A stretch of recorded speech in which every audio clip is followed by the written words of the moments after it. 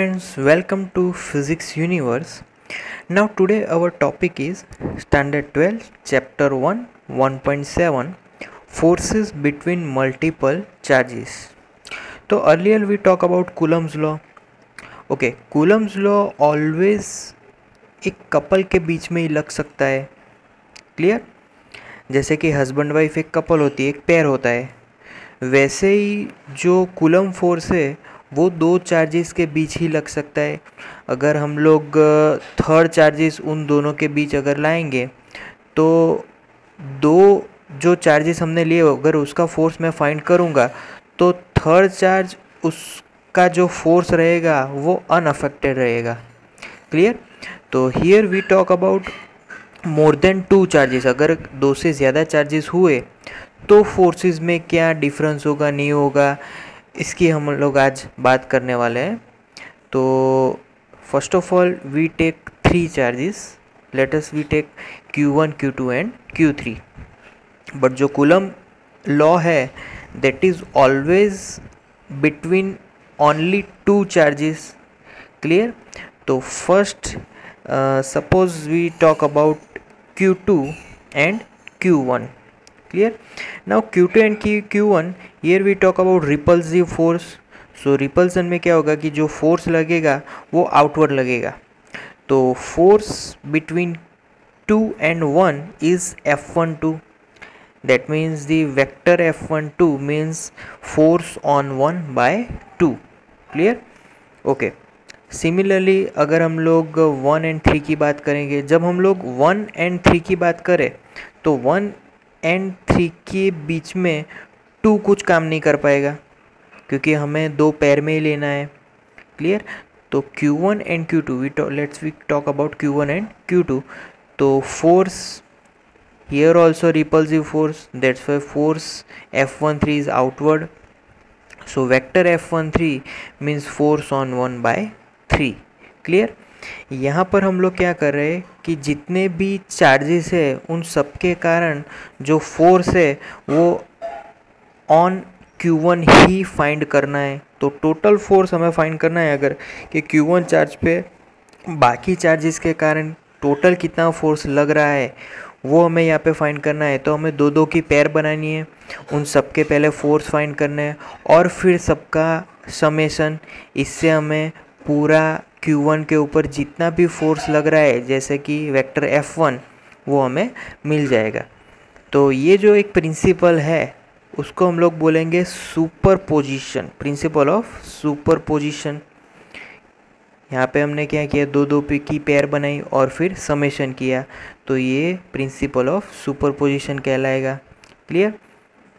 तो अगर हम लोग बात करेंगे कि चलो पहले फोर्स लग रहा है F12, हमें यहाँ पे सिर्फ Q1 चार्जेस पे जितने सारे फोर्स लग रहे हैं उसी की बात करनी है. तो ऑलवेज 1 पहले आएगा, उसके बाद में 2 आएगा, फोर्स ऑन 1 बाय 2. तो earlier we discuss about this formula 1/4πε0 Q1 Q2 upon R12 square. और एक यूनिट वेक्टर की भी आएगा क्योंकि left hand side vector quantity है, इसीलिए राइट हैंड साइड भी वेक्टर क्वांटिटी आनी चाहिए, इसीलिए हमने यहाँ पे यूनिट वेक्टर लिखा R12 हैट. क्लियर? अब हमें फोर्स जो चार्ज 1 है Q1 चार्ज उस पे Q3 चार्ज के कारण जो फोर्स लगेगा उसके बारे में बात करनी है. तो now vector F13 force on 1 bye 3 similar is equal to 1/4πε0 Q1 Q3 upon R13 square. ये सारी बातें हुई स्केलर की, अब वेक्टर फॉर्म में आ गया unit vector R13 hat. Clear? Okay. Now दो फोर्स तो हमने फाइंड कर दिए कि force on 1 bye 2, force on 1 bye 3, ये दोनों फोर्स की बात हो गई. क्लियर? अब सुपरपोजिशन प्रिंसिपल, तो उसमें हमें क्या करना है, दोनों का समेशन कर देना है. तो दोनों का सम किया और जो टोटल फोर्स मिला that is vector F1 total force on Q1 charge. Clear? Okay. ये तो बात हमने की सिर्फ 3 चार्जेस अगर हो गए हमारे पास तो की. हमारे पास सपोज के n number of charges are there, तो n number of charges are there और हमें फाइंड करना है कि भाई चलो Q1 पे टोटल कितना फोर्स मिलेगा।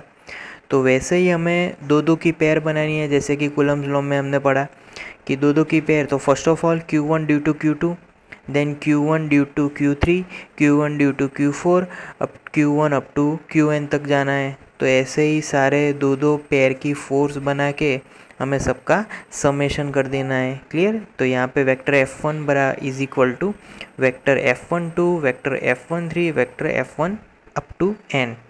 क्लियर।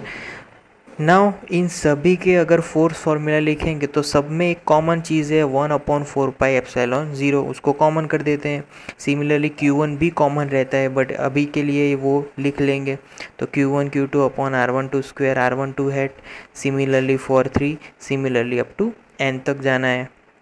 अब इन सब में अगर हम लोग देखते हैं तो सीक्वेंसेस आर सेम। सपोज़ कि Q1 भी एज इट इज़ है, 1/4πε0 भी एज इट इज़ है। बट Q2, ये जो Q2 है चार्ज, वो फिर यहाँ पे Q3 चेंज हुआ, फिर यहाँ पे Qn चेंज हुआ। क्लियर।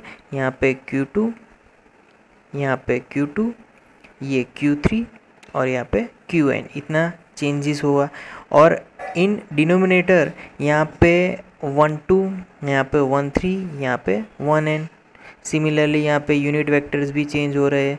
तो सब में एक ही तरीके का चेंज है, तो हम उसको शॉर्ट में भी लिख सकते हैं कि Q1 common. Clear. Q1 common, 1/4πε0 common, sigma, sigma means summation of all. Clear. तो QI वो भी एक कॉमन टर्म है, R1I hat upon R1I square. तो I कहाँ से स्टार्ट हुआ, तो यहाँ पे इट इज़ रिटर्न Q2 से स्टार्ट हुआ, फिर Q3, फिर Qn। क्लियर। तो वो टर्म चेंज हो रही है, तो I is equal to 2 2 up to n तक जाना है। तो ऐसे हमने क्या किया, ये जो फॉर्मूला पूरी जो बड़ी बड़ी फॉर्मूला हमने लिखी उसको शॉर्ट फॉर्म में लिख लिया। क्लियर। Okay, thank you.